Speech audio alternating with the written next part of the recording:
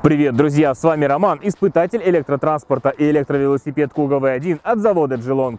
Это самый детальный видеообзор электровелосипеда Kugoo V1. Полноценный тест-драйв, работа с приложением, залезем внутрь, рассмотрим достоинства и недостатки данной модели. Наслаждайтесь просмотром, будет интересно!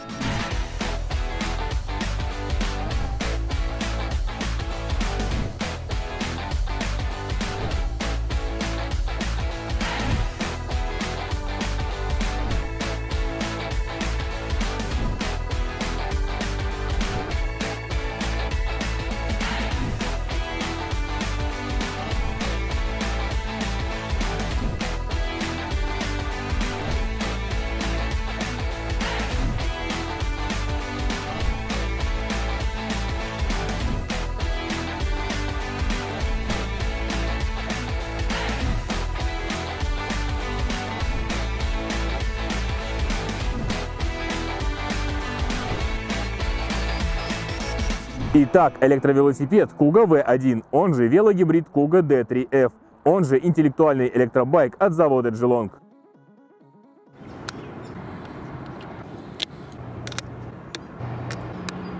Основная конструкция рамы полностью выполнена из стали.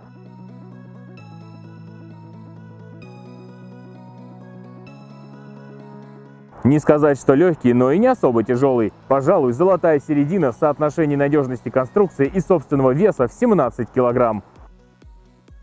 По заявлению производителя, максимальная нагрузка может достигать 120 килограмм включительно. Готово? Нет. Ноги есть куда поставить? Там подножки специально. Ты издеваешься? Давай, ставь ноги на подножки. Давай, попробуй. Поставила? Обе? Да ладно. Поехали. И это не мудрено, ведь в комплекте идет дополнительное сиденье для ребенка и подставки для ног.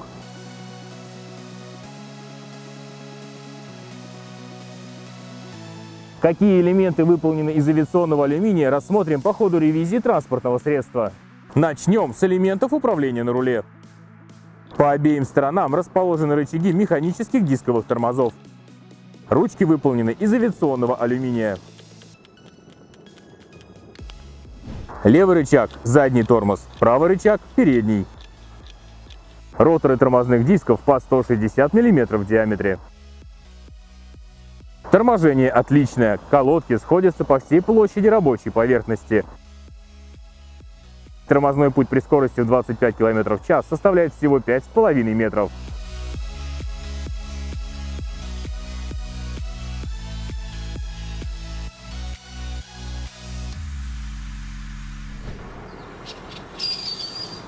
По левой рукоятке находится штатный звонок ударного типа, похожий на колокольчик.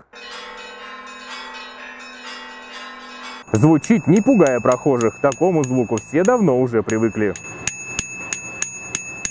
Под большим пальцем располагается единственная кнопка включения питания электровелосипеда. С правой стороны руля находится индикатор заряда батареи из 4 световых делений, которые гаснут сверху вниз по одному во время разрядки аккумулятора. Под индикатором еще одна кнопка, при удержании которой в течение 5 секунд происходит включение или выключение передней фары. Удивительно, но при условии такой маленькой лампочки фара очень достойно освещает путь в темное время суток. Правая грипса электровелосипеда Kugoo V1 имеет поворотный механизм и является ручкой акселератора, она же рукоятка старта. Я сказала, стартуем! Что делаем? Во время тест-драйва в приложении я покажу, как отключить функцию старта с места, чтобы при случайном повороте ручки электровелосипед не уехал без своего владельца.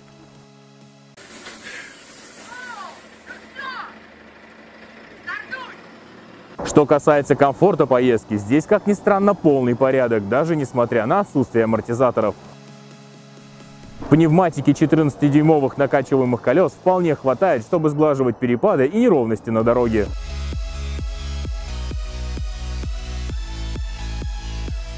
В дополнение, подпружиненное сиденье прекрасно справляется со своей задачей и придает дополнительную мягкость поездке. Кататься по бездорожью на данной модели я не советую, все-таки этот электровелосипед предназначен для городских условий. Kugoo V1 легко складывается, что допускает транспортировку не только в багажнике автомобиля, но и в общественном транспорте. Первый узел сложения находится по центру рулевой стойки. Отодвигаем пластиковое фиксирующее кольцо и тянем на себя язычок.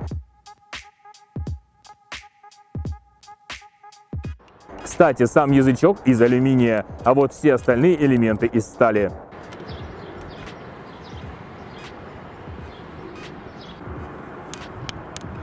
Второй узел сложения – эксцентрик, фиксирующий высоту сидения. И последние складные элементы – это педали транспортного средства.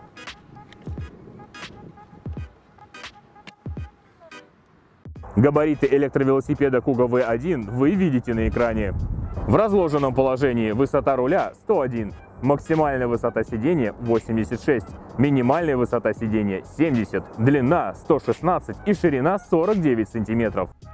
В сложенном положении высота 70, длина 116, ширина 40 см. Клиренс электровелосипеда по нижней точке цепи у заднего колеса составляет 17 см. Электровелосипед Kugoo V1 имеет пыль и влагозащиту по стандарту не ниже IP54 уже с завода, то есть защита от брызг воды, летящих под любым углом.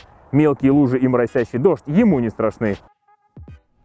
Однако, если собираетесь колесить под проливным дождем, лучше заказать услугу гидроизоляции всех основных узлов на уровне предпродажной подготовки.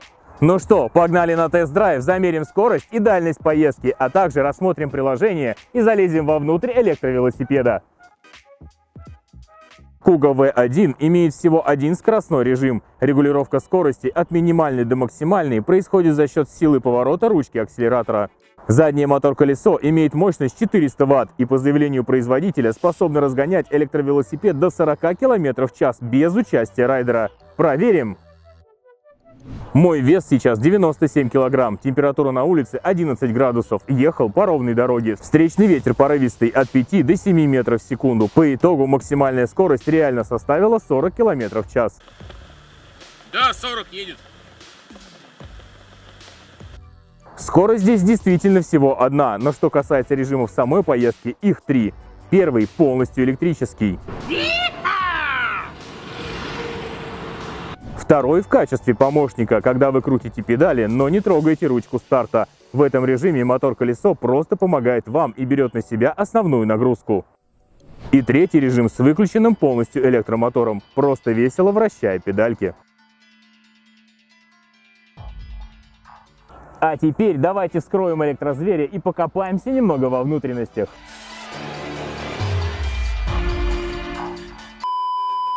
По центру электровелосипеда расположен 48-вольтовый аккумулятор емкостью 7,5 ампер-часа или 360 Вт-часов. Это кому как удобнее. Производитель заявляет дальность поездки на одном полном заряде батареи до 35 км при идеальных условиях, которые вы сейчас видите на экране.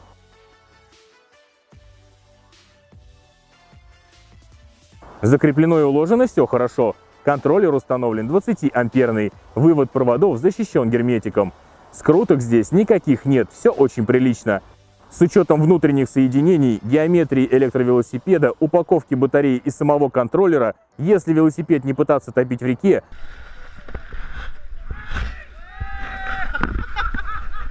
защищены внутренности на достойном уровне заводской сборки. А теперь начнем реальный замер дальности поездки, и пока я выкатываю батарею, ознакомьтесь с бесплатным приложением Kirin & Kugoo. В приложении доступно в верхнем правом углу отключение мотор-колеса. Да-да, именно отключение, а не его блокировка.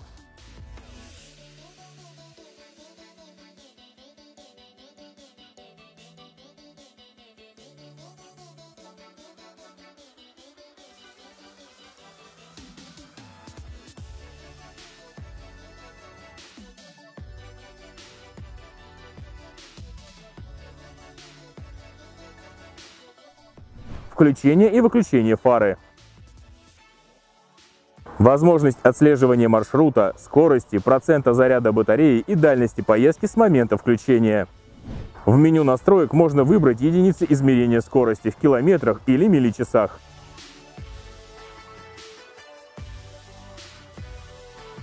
В приложении активна кнопка включения и выключения круиз-контроля, но на самом электровелосипеде данная функция отсутствует вовсе. Также здесь можно выбрать режим старта с места или только после начала вращения педалей, так сказать, защита от случайного поворота ручки акселератора.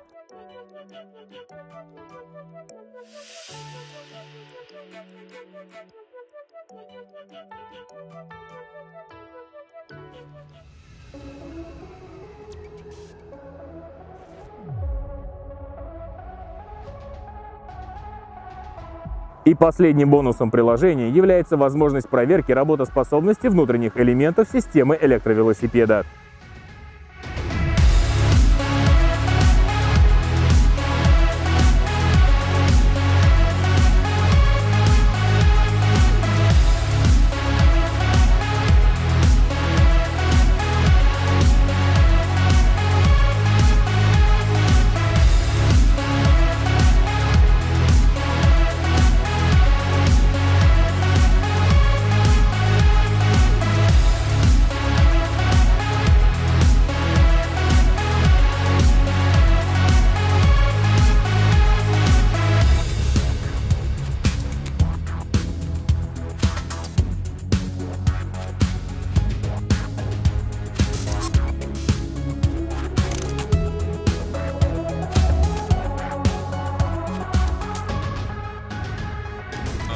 Друзья, электровелосипед Kugoo V1 сел, мигает последнее деление зарядки.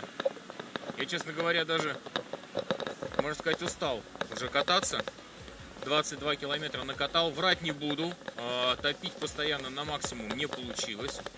То есть в любом случае где-то вы педальки подкручиваете. Во-первых, задница на данном сидении велосипедном, она немножечко затекает, сидеть просто так, хочется размяться. Это во-первых.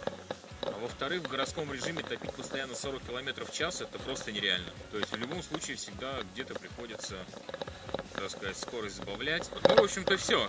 Да, акселератор уже, можно сказать, не реагирует. Он подтапливает. Как видите, на приложении отображает процент заряда 0. Общий пробег 22 километра. 22 километра это по приложению. И оно, кстати, ни разу не врет. Я специально тестировал, смотрел, как он идет по GPS и как он идет по приложению. Они идут прям один в один. Погрешность прям супер минимальная, там буквально 100 метров. Так что 22 километра с моим весом. Нагрузка 97 килограмм в данный момент. Ну, плюс-минус, да, там, килограмм 2. В общем, смог проехать. Все, да. Ручка акселератора уже не реагирует. Дальше остается ехать на педальках. То есть на 22 километра вы можете рассчитывать. И, кстати, что самое интересное, вот я сейчас кручу педали, и он все равно продолжает мне помогать. То есть я кручу их очень легко. Таблицу технических характеристик и цену электровелосипеда Kugoo V1 на момент съемки видеоролика вы видите на экране. Если необходимо, поставьте видео на паузу. А теперь давайте рассмотрим недостатки, которые, думаю, вы уже заметили.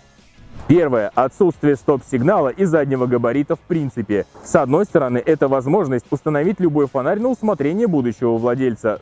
С другой стороны, все же недоработка для транспортного средства, где уже предусмотрена фара. Второе, назову его недоминусом, это фара. Она закреплена на раме и не поворачивается вместе с рулем. Однако она легко догоняет любой поворот по ходу движения. И особого дискомфорта даже в темноте я не испытывал. Третье – это крылья. С одной стороны, можно докупить те, которые нравятся, и установить самостоятельно. Но хотелось, чтобы крылья были крыльями изначально и выполняли свою функцию по защите от грязи.